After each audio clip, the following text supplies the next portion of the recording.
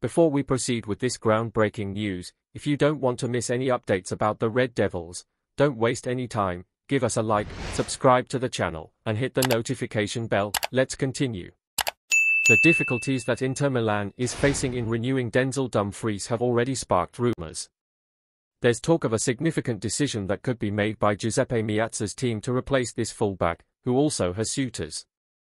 Looking ahead to the new season, Inter Milan is still working on new goals to maintain a competitive squad for the upcoming season.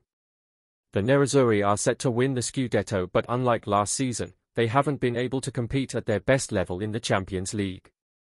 This is leading to reports like the one we're discussing from Sport Mediaset, indicating that Lombardi's team is still negotiating with Denzel Dumfries, whose contract expires in 2025.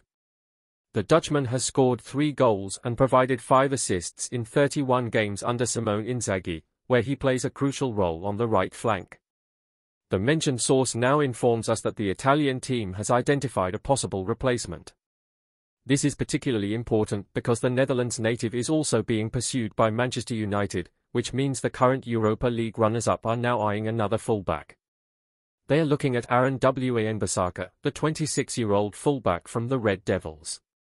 He's been a starter in 17 out of 21 games this season, making him an interesting alternative for the Italians so they don't lose potential on that side. Manchester United fans, what do you think about this? Was this expected or not? Share your opinion, I'd love to hear what you think. Also, stay tuned to Man United News channel because I'm always sharing the latest updates about Manchester United. Make sure to subscribe so you don't miss any news. Thanks for your attention, and I'll see you in the next video.